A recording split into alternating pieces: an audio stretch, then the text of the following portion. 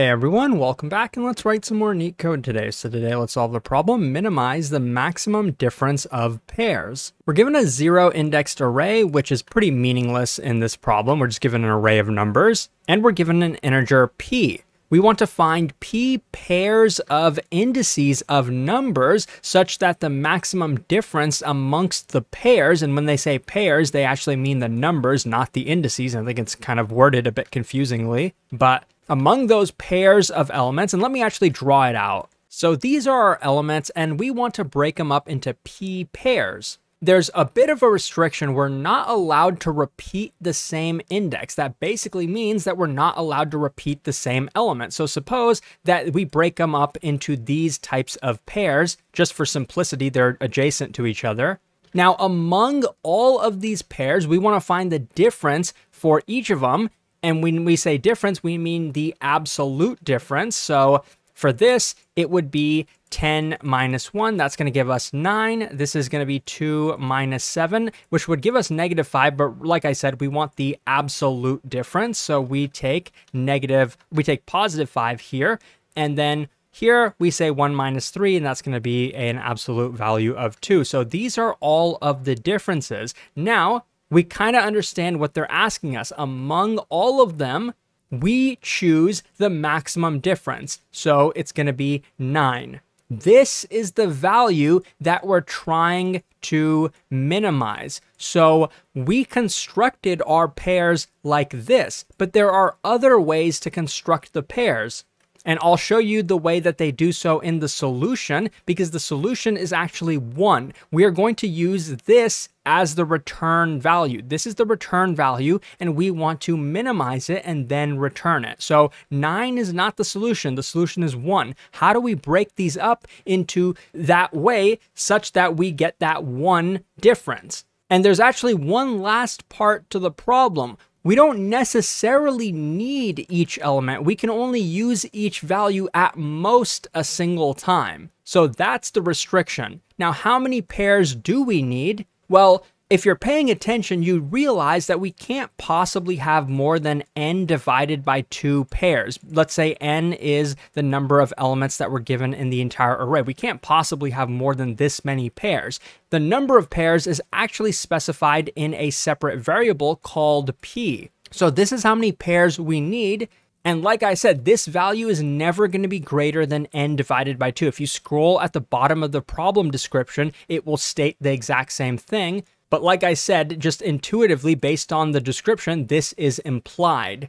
And in a real interview, it would be worth mentioning that to your interviewer, because then they'll probably realize you actually understand what they're asking. The good thing here is we only need to find 2 pairs of elements. Now, if we want to minimize the absolute difference, don't you think it would be helpful to sort the array? Because let me just show it to you. If I want to, for any particular element, whether it's this guy, this guy, this guy, or this guy, why would I ever choose a non-neighbor element if I want to minimize the difference? For 3, if I want to minimize the difference, I'm either going to take the difference between 2 or 7. I would never do that with any of these or these, because that's never going to lead to a smaller difference. I think this is pretty intuitive, isn't it? The difference as we go farther to the left is only going to get bigger from 3. And if we go farther to the right, it's only going to get bigger as well. So this is the hint that there's an element of this problem that is greedy.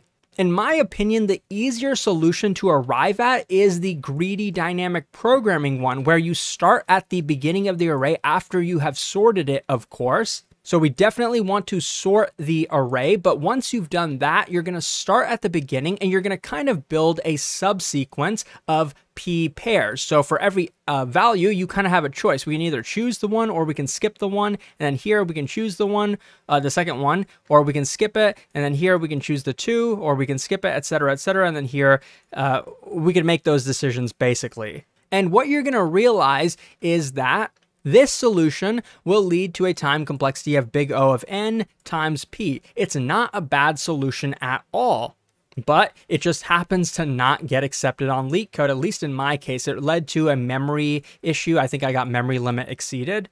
because with caching, we're going to need all of this in memory as well. And by the way, since our p is sort of bounded by n, this can kind of be comparable to an n squared solution. So these are more or less equivalent because that's like the upper bound of p, or at the very least, this is bounded by n squared. But the interesting thing is that there actually is a better solution. Now, in a real interview, I would honestly think that this would be good enough. Like the dynamic programming solution isn't easy either, but there is a better solution that is also greedy and involves binary search, believe it or not. It's not super intuitive, at least in my opinion, because the DP solution is just so much more obvious, but let's get into it. You wouldn't know to arrive at the binary search solution unless you take a look at the constraints, which in a real interview, they usually don't like mention this to you. Another reason why this solution is not intuitive, but the noteworthy constraint here is the value. Each value in the array is going to be between 0 to 10 to the power of 9. Now, that constraint is much bigger than the length of the array, which again, we found the DP solution was n squared, where n is going to be the length of the array. So this is another reason why the binary search solution is not intuitive, but I'm going to show you why it actually is more optimal. We are going to use this range. I don't know what to call it.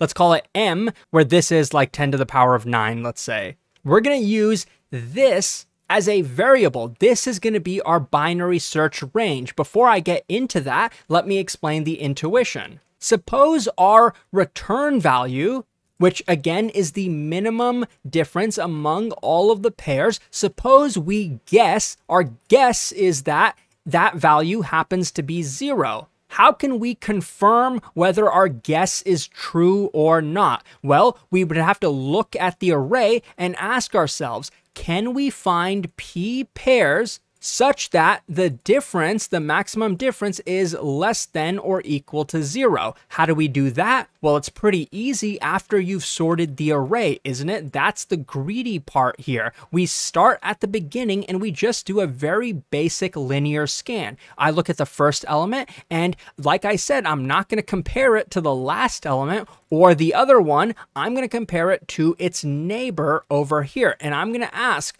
is the difference between these less than or equal to 0? It is in this case. So we found one pair. We're being greedy here.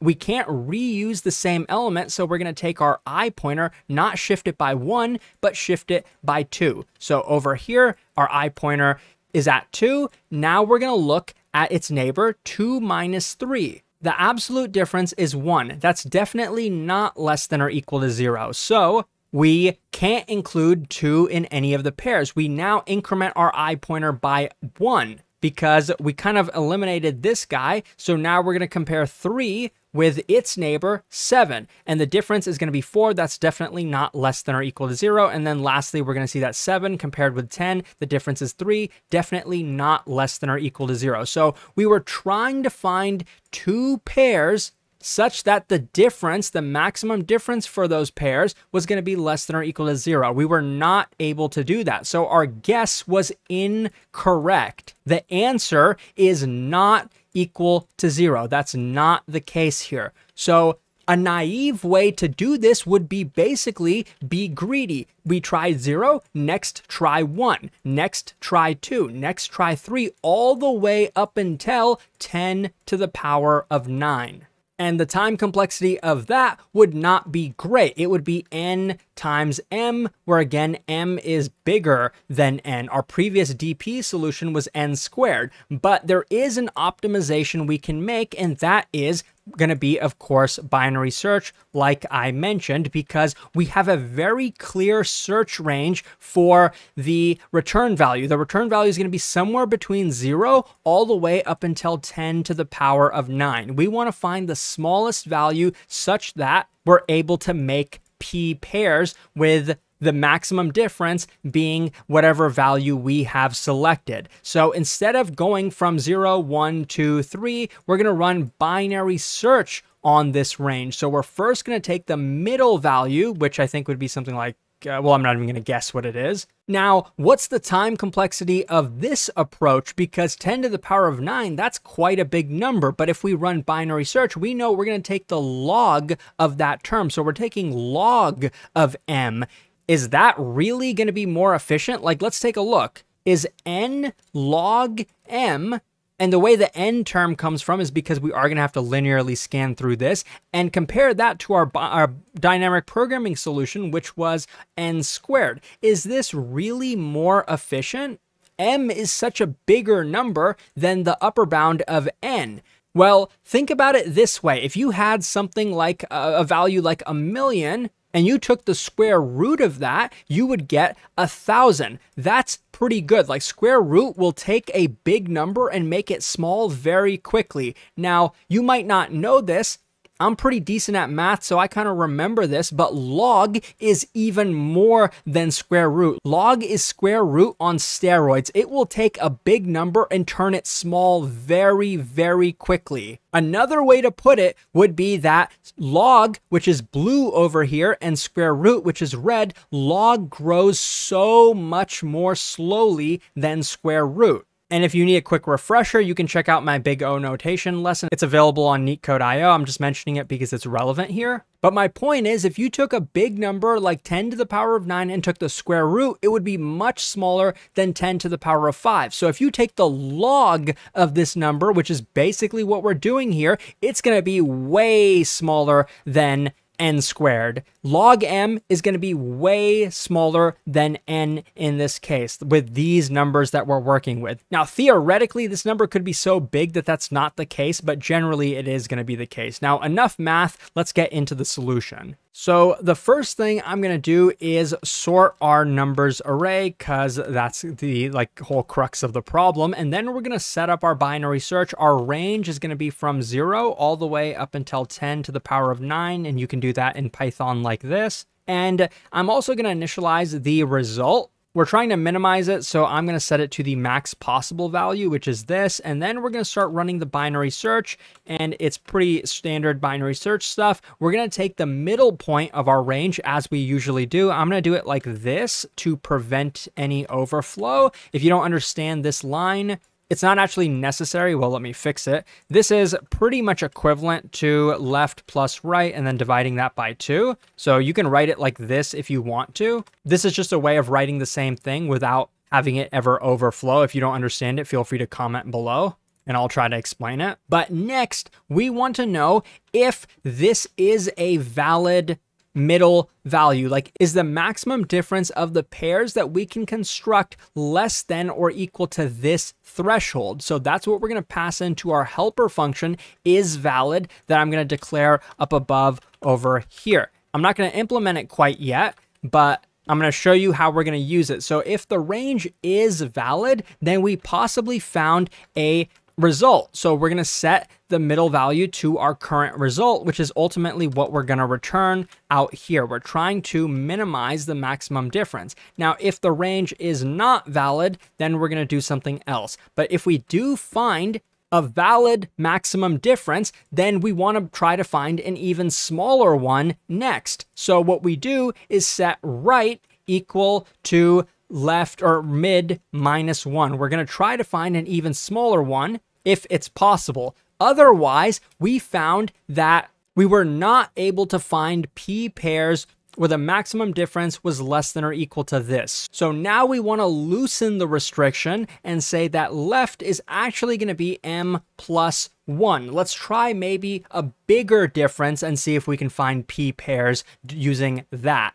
So that's the reasoning behind this. Now for our helper function, like I mentioned, it's basically going to be a linear scan. And so this is sort of the greedy part. This is why we sorted the array. We didn't sort the array for the binary search portion. So make sure that that's clear with you. We're not running binary search on the array. That's confusing and it's definitely unintuitive. So make sure you recognize that. So here we're going to use an I pointer and we're going to keep track of the count of pairs where the difference is below this threshold. So both of these are going to be initialized to 0, and then we're going to start scanning. We're going to make sure our I pointer is less than the length of the array, but actually we're going to say less than the length of the array minus 1, because the way we're going to compare the values, we're always going to compare nums of I with nums of I plus 1 like this. So we can take the difference like that. nums of I minus nums of I plus 1. And of course, we want the absolute difference of this part. If this is less than or equal to the threshold that was supplied to us, then we can say we found a new valid pair. So let's increment the count of our valid pairs, and then let's increment our I pointer by 2. Because we used both of these values, we can't use them again, so we increment this by 2. Whoops, I forgot about that. Or I wasn't reading my screen, I guess. But next, if that was not the case, perhaps the difference was actually greater than the threshold. In that case, we definitely don't increment the count, and we take our I pointer and only increment it by 1 because we're going to skip this, but it's possible that this guy compared to its right neighbor might be valid. Now, lastly, we have to return true or false from this function. So what I'm going to do here is, if we ever get to the point where the number of pairs is equal to p, we can immediately return true. We don't need to do anything else. But if that's not the case, over here, we will return false. So this is the entire code. I'm just going to quickly get rid of this comment so all the code fits on the screen. But this is the entire code. Now let's run it to make sure that it works. Whoops, and there was one edge case that we actually missed. Maybe you're able to figure it out, but it's when p is equal to 0. I think that's kind of stupid. If we don't need to find any pairs at all, then I guess the return value is 0 because the maximum difference is going to be 0. So I'm just going to handle that with an if statement at the beginning of our code. So basically, if p is equal to 0, return 0. So now let's run it again. And as you can see, it works and it's pretty efficient. If you found this helpful, please like and subscribe. If you're preparing for coding interviews, check out leetcode.io. It has a ton of free resources to help you prepare. Thanks for watching, and I'll see you soon.